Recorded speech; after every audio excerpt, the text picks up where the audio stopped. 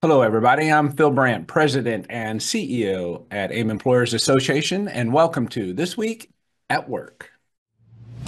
Welcome to This Week at Work, the only show to pack workplace news, practical HR solutions, and timely insights into every 30-minute episode. It's Thursday, October 17th, episode 300. Today, we rest on our laurels just a tad while conquering our 300th episode, but not for long, because we have our special guest Tanya Zion wrapping up our Employee Opinion series with Part 3, Emerging Leader Mentorship and How It's Leading to Burnout. This show is brought to you by AIM Employers Association, live every Thursday morning, so you can regularly connect with their experts and get your legal questions addressed by Ogletree Deacons. And now, it's time for This Week at Work. Good morning, everyone. Welcome back, Bert. It's good to have the band together. Back with me, as always, is Bert Garland. Good morning, Bert. Good morning, Phil. I'm excited today. Today's episode 300. Amazing. I know.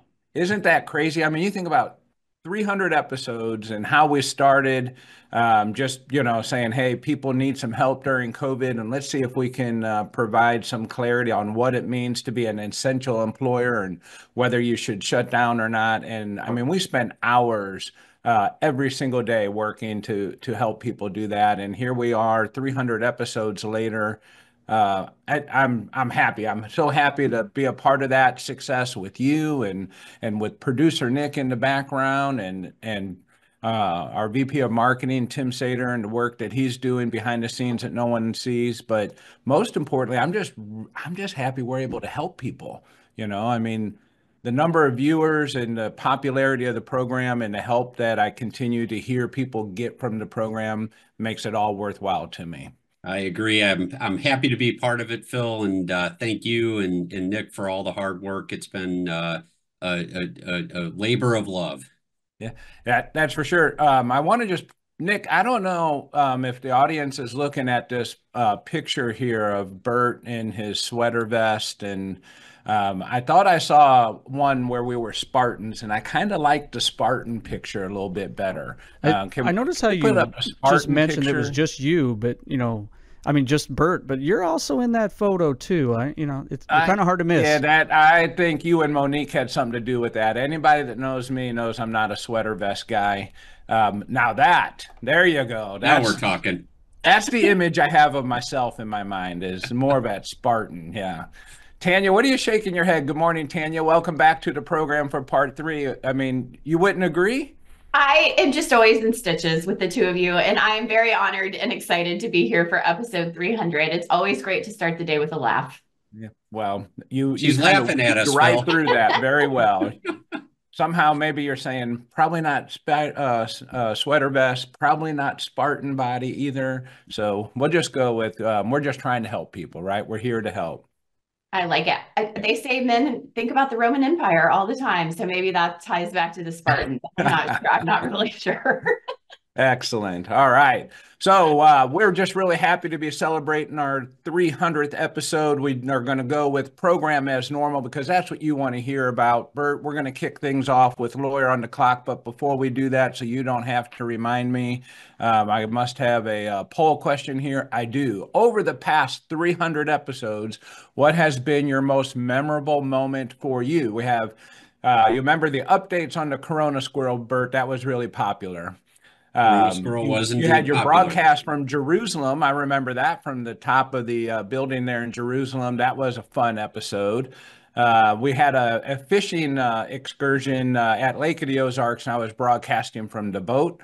I remember when Monique got high on the program, and she was a little difficult to deal with. Or there could be others, and we'd like to hear your feedback on that. So just a little bit of a fun question for those of you that have been with us along the journey. So I'd like to get your feedback on that.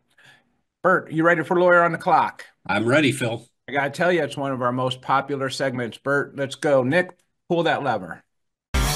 All right, it's time to look into what's trending in employment law. Lawyer, you're on the clock. have three topics I want to cover today. The first is that earlier this month, the U.S. Supreme Court accepted review of a case called Ames versus Ohio Department of Youth Services.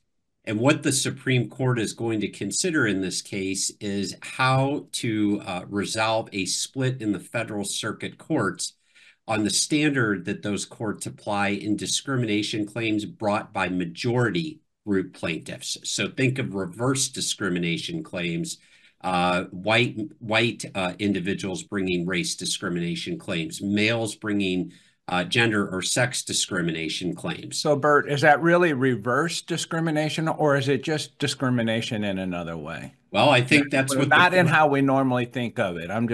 Yeah, no, I think that's what the court's going to tackle, Phil. Typically, the courts have used what's called the McDonnell-Douglas test for evaluating discrimination claims under Title VII. That case goes all the way back to 1973.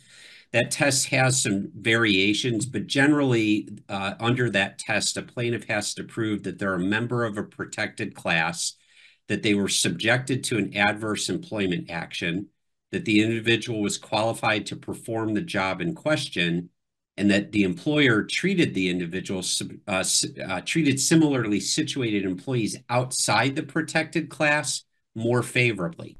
Okay. And under that burden shifting method, if that, or framework, if the plaintiff proves those four elements, the burden then shifts to the defendant to show a valid non-discriminatory reason for the adverse employment action. If the defendant makes that showing, the burden then shifts back to the plaintiff to establish that non-discriminatory reason is a pretext for discrimination. So that's generally the test, okay? In addition to those McDonnell-Douglas factors, there are many courts in reverse discrimination claims that have required the majority group plaintiff to show, quote, background circumstances to support the suspicion that the defendant is that unusual employer who discriminates against the majority. Okay, so wow, that sounds like a lot of loose words to me. Suspicion, unusual, yeah. Yeah, and so what the court here is basically going to have to tackle here is that the federal circuits are deeply split on whether to apply this background circumstances test to majority group claims. And really, it adds an onerous burden that it makes that the plaintiff in this case is arguing that if the courts apply this onerous burden, the courts themselves are engaging in discrimination against the majority group plaintiffs. And so this ties into a case that we've talked about quite extensively on the show. The Supreme Court stated recently in that case in Muldrow versus the city of St. Louis that, quote, eliminating discrimination means eliminating all of it, end quote. And so what they're going to tackle here is, should there be this extra standard added? And that gets to your point, Phil, is it just discrimination? Should there be an added standard when it's a member of a majority group that is accusing the employer of harassment, discrimination? And so my gut tells me on this one that the court's going to do away with that something more standard, but we'll have to see how that plays out. Yeah. Well, we'll keep an eye on that one. That can change a lot of things depending on the ruling of that. So it can, and I think it could really impact employers' DE&I efforts as well. So we're really going to have to keep an eye on that. Yeah. All right. Okay, so the next one I have there, Mr. Lawyer on the clock. Yeah. The next one I have for you here is this one relates to UPS, United Parcel Service, and they have filed a litigation in a federal court in Delaware, where they are telling the Delaware court they're seeking an emergency temporary restraining order and a preliminary injunction preventing OSHA from enforcing some warrants at two of its facilities in Delaware.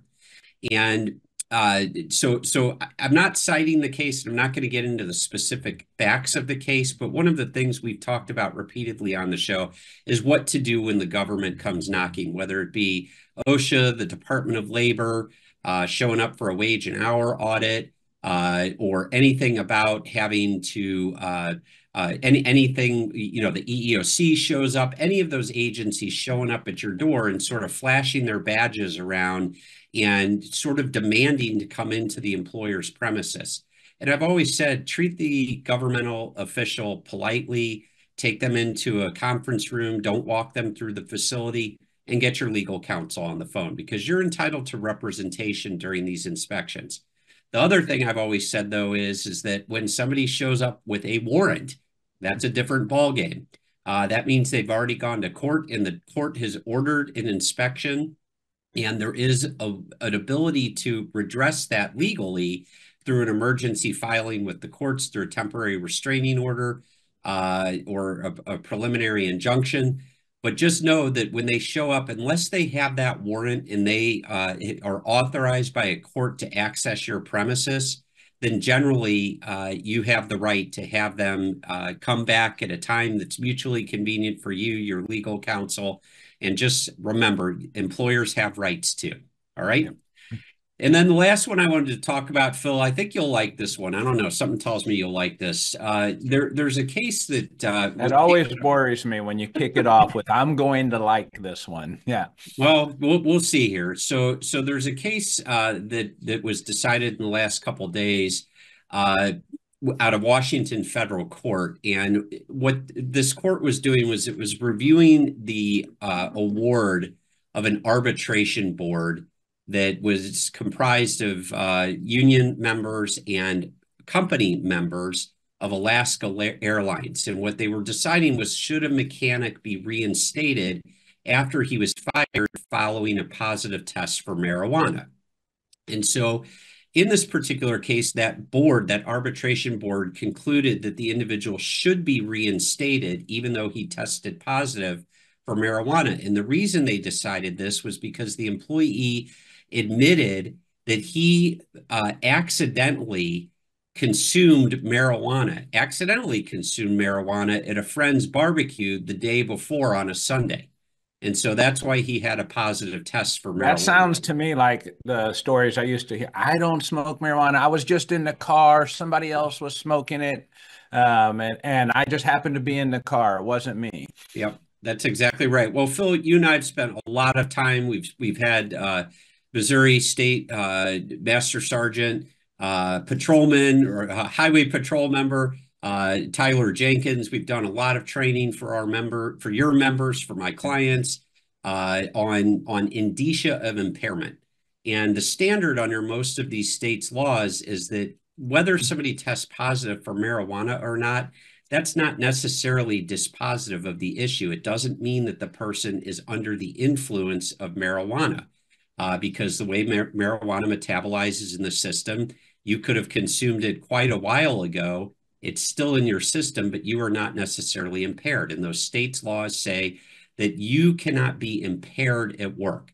And I think in this case, things might have been a little bit different if the employer could have shown that the employee was actually impaired at work. The employee got caught on a random drug test, and there was no evidence that the employee was actually impaired at work. And so I think that gets back to all of the training that we've done with your members, with our clients, that people really do need to be educated on these indicia of impairment in order to make a discharge stick for somebody who gets caught on a positive marijuana test. You need something more. I just have a few questions. I still don't know why you think I would like this one. However, I do have some questions for our audience. First is, so the person was tested positive on a random test. There was no suspicion of impairment.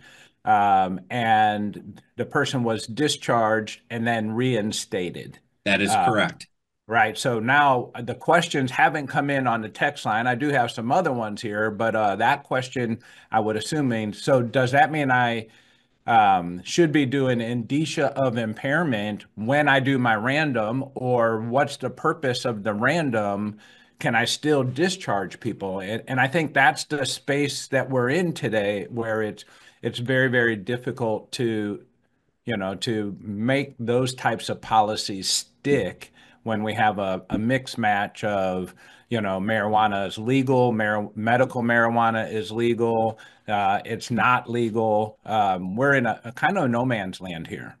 We are, and I think that's where it really becomes important because under the whether it's recreational or medicinal, the individual still does not have the right to be under the influence at work, and the only true way to make that determination, I think, is those indicia of impairment, those indicators of impairment combined with the tests. My understanding is that there is a relatively new resource out there that may help measure impairment by marijuana, a technical device, but it has not been tested in court yet to see if it would pass muster with a judge. Yeah, well, that will be a golden ticket once that comes out. Yes. But until then, should you need some help, Bert and I are always happy to reach out and help. This is an area that we've done a lot of training on to help employers determine that, up to including, Bert, we like to bring impaired people to the program and do testing on someone who is impaired. I want to go to the chat line here real quick, Bert. Our long time from the beginning listener, and he likes to interact, Dave Forsey, is made a comment that his favorite episode was when you had to provide legal representation for your Huskies because they got out in your neighborhood, and I think you had a tracking collar and had some problems. This was one day when your Huskies took a hike. Yeah, but Huskies took a hike and ended up about a mile away after about 2 minutes, and they proceeded to gosh, it's still hard to talk about, massacre somebody's chickens in their neighborhood. And yes, so that was a tense situation. Luckily, the neighbor ended up being very gracious about it. And my dogs have not killed anybody's chickens in a couple of years now. Yeah, you just bring them over some rotisserie replacement chickens. It's fine. Yeah, yeah. Thanks for that reminder, Dave.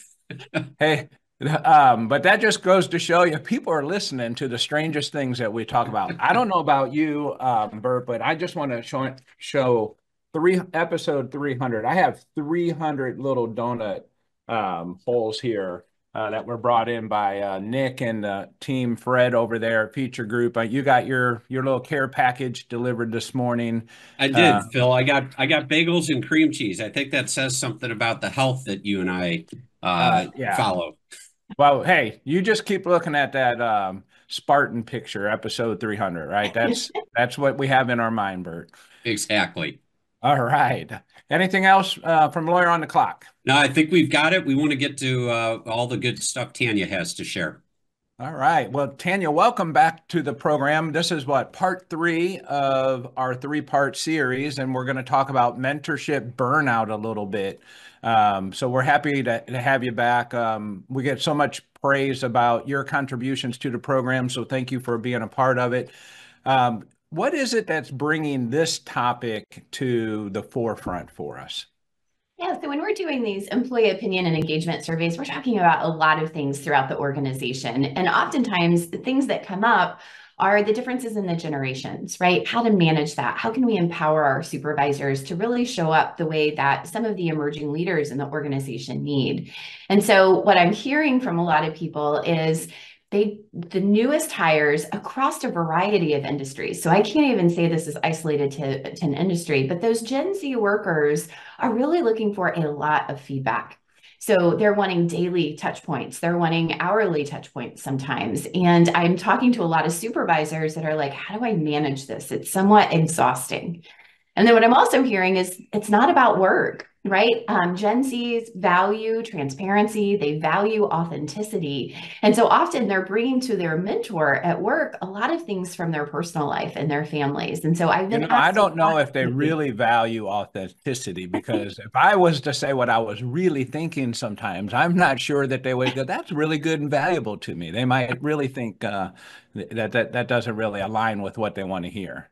Well, you would be in good company. So there's been Yeah. some studies done on this and talking about how easy it is to work with different generations in the workplace. And the Gen Zs are rated as some of the most difficult, even by themselves. So, Bill, when I talk about authenticity and transparency, they have a need to show up authentic and transparent, and sometimes Oh, just okay. skills that they don't have, or maybe how to receive that feedback and authenticity back. And so that's some skill development that we need to do.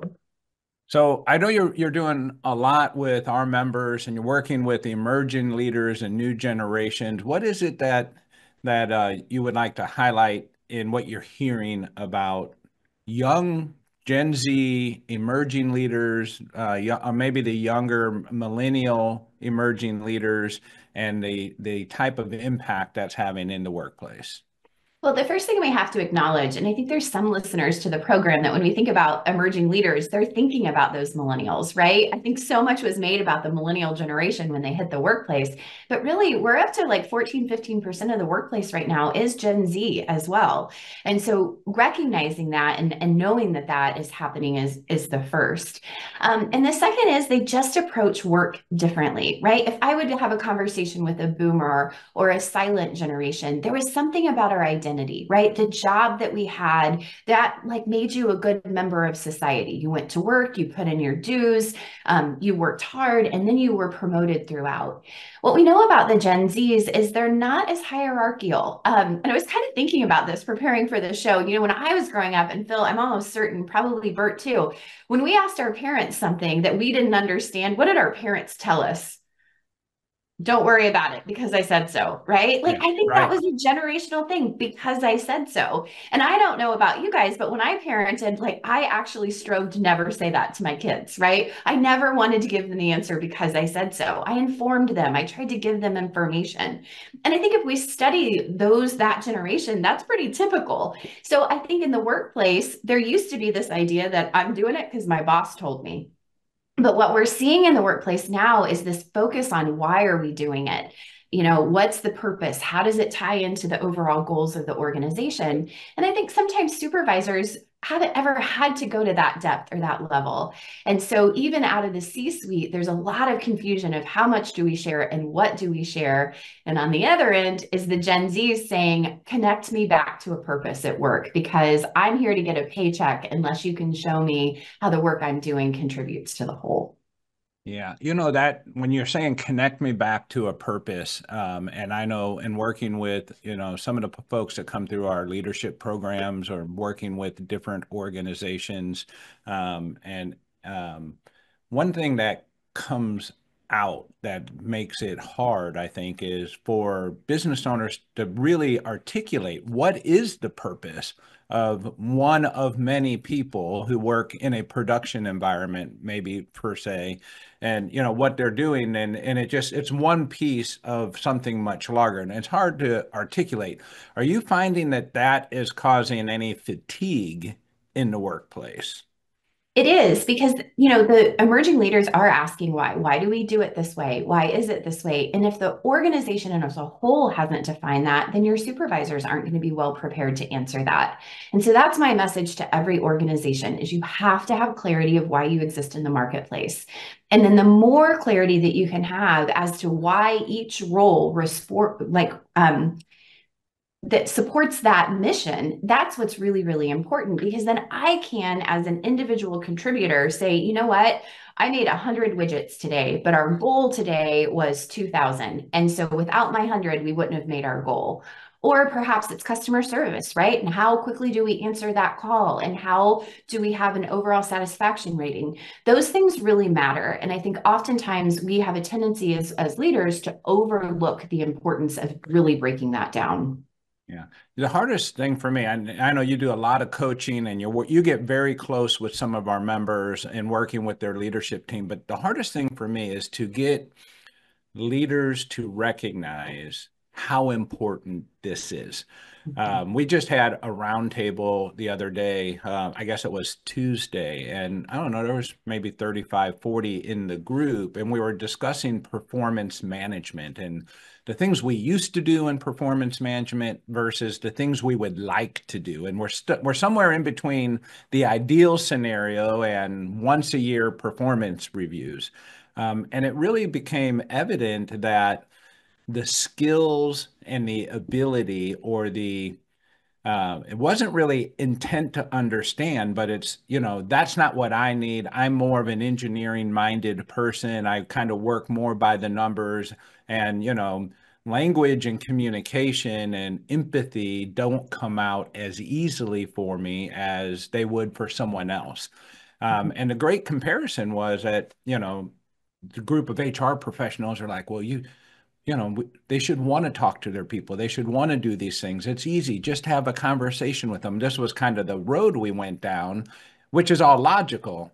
But if you say, well, yeah, but if we were asking you to do math and engineering solutions, it's all logical. You should be able to do that as easily as anyone else. And it really does come down to a skill set. I mean, we can learn these skills. Some might be more natural at it than other, but it does come down to skill set. What is it that you do to help the skill enhancement for individuals that it doesn't come as natural to? Yeah, I think this is a great point. And the first thing that we have to recognize is that we do all have different personalities, right? Like we do a lot of work in assessments so that we know that because we work with Bert every week. So yes. and sometimes, yeah, that personality changes constantly. Yeah. Oh, you guys, we could just study your dynamic for a long time. No, but we do a lot of assessments at AIM so that you can get an understanding of just how you're naturally wired, right? And so we use those assessments as a foundation to say there's not a right or wrong personality. But to your point, if maybe language isn't something that just comes naturally, maybe you're naturally more introverted, then what we have to figure out is how do we create space for you to start some of those conversations and build relationships? And this isn't an engineering example, but it's IT. And so I think it maybe fits. Is, in team meetings to get their people talking, they have each person brings a funny meme to the meeting, right? And that's how they break down some of those walls of communication. So Nick would be really good in that environment. He's always putting these things together.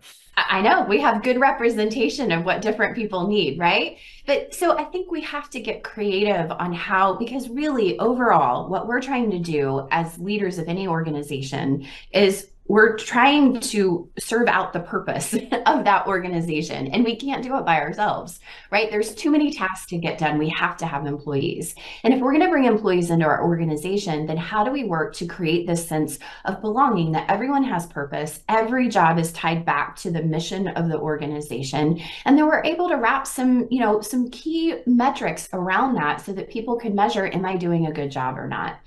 And I think before we maybe had some generations, very globally speaking, that we knew we came to work and we worked hard and we got a paycheck. And these younger emerging leaders are saying, tell me why, because why do we do it this way? It seems like this would be way easier, or I don't understand why I have to follow these processes. And I think a lot of business owners are getting caught because they don't have a really good answer to that. It's the way we've always done it. And so the more the organization knows what current state is and then is open to feedback and ideas, the more engaged your emerging leaders are going to be. Yeah.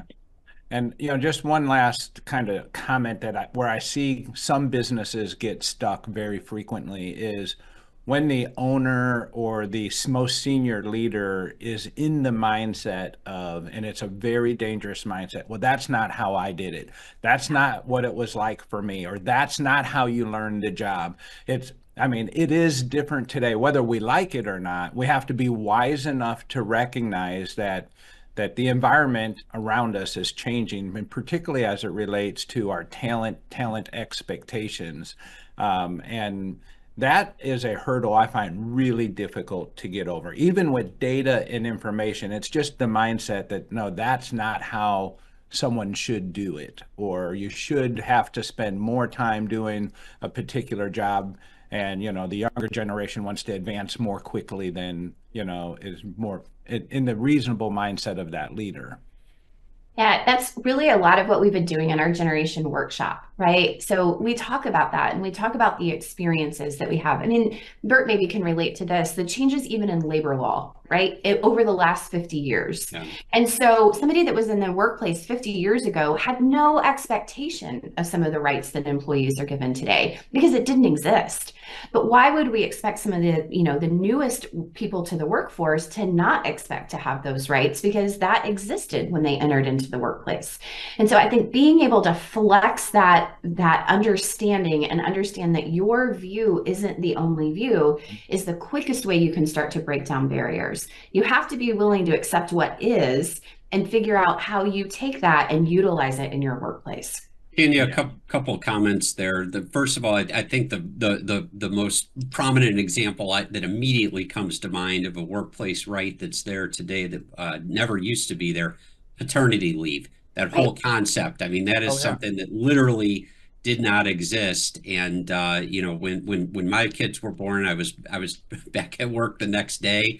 I think I even went in that night to catch up on a few things after the baby was born. And, so the whole concept of a male employee taking weeks or months off because they had a child is really a new concept and something that takes getting used to. The other thing I do want to point out here is, we talk about in terms of the discrimination laws that we should never really just generalize across an entire category of people. And that goes with respect to the generations out there too. And so we talk a lot about Gen Z.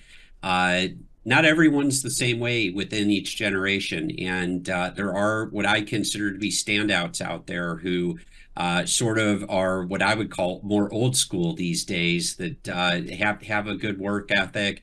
They get it. They understand it. They don't question everything that goes on. They realize that they're there to learn and that people before them have sort of paved the way for some of this, and they don't need to figure everything out or know the why to everything. They'll learn that as they go along. So we need to be careful when we generalize. Absolutely. But it's more fun to generalize, Bert. No, we're just going to throw them in one bucket here. It's more fun to generalize. Yeah. No, but I think Bert's point is very well taken. And I think that's the thing is we need to understand the experience, right? And the reason we can classify some things by generation is there was a shared experience, but that doesn't mean that everybody takes the same thing away from it. And so, but I think this is really doubling down on the point we're making is that we are really requiring our supervisors to get to know the employees that are on their team and understand their talents, understand the way they want to be recognized. And I think understanding that one size doesn't fit all, but also having the ability to flex and understand that how they came in the door and the experiences that they have probably differed pretty greatly from what you had in your experience through school or what you were exposed to prior to coming into the workplace. And so I absolutely agree. Everyone wants to feel individualized and understanding that maybe more so in this latest generation than ever. And I think the good news is a lot of these skills that we're talking about, we can help people get these skills, right? We can work with organizations to identify the purpose. And even if you outsource your mentorship, which I really advise you to do, if you don't have good mentors in your organization, outsource that to a group that does. And a good mentorship program, even outsourced from the organization, can talk about, well, what's your organization's mission? What are these things? And so we can help skill development so that when they are in the workplace, they bring some of those skills to what they're doing in the relationships they have. Yeah, those are some excellent points, Tanya. Thank you for joining us. Nick, are we able to take a look at the poll results? I think that's important to look at here as we close out. I'm curious what people have enjoyed the most over the years. Yeah, we have it up there, and it looks like Corona the Squirrel is in the lead. I kind of had a feeling that the Corona Squirrel was gonna take the lead on that. That's what's that at number 2 there? Number 2 is Bert broadcasting from Jerusalem, and that's very special. Yeah, it's special, but not quite as special as Monique getting high on the show. I think that tells us a lot about our listeners. Yeah, it does. But hey, times are changing. So that's good. Now we're talking about artificial intelligence that's under the influence. So that's where we're going. Anyway, Bert, I got to just say, personally, I'm so happy to work and have a partner like you on a program like this. I know that I get constant feedback from what's over 30,000 listeners now to the program on how much they enjoy your segment and the Lawyer on the Clock segment. And Tanya, we have you back so frequently because we get such good feedback on the things that you're doing. And internally, I know the wonderful work that you do with when they're brave enough to allow you in to help them improve. So I appreciate all the things you do each and every day for us here at AIM. But producer Nick, behind the scenes, you make it all happen. And I appreciate you and all the things that you do to help Bert and I look good. Yep. Thank you very much, Nick. And thank you for the donuts as well, because I'm going to enjoy those here in just a little bit.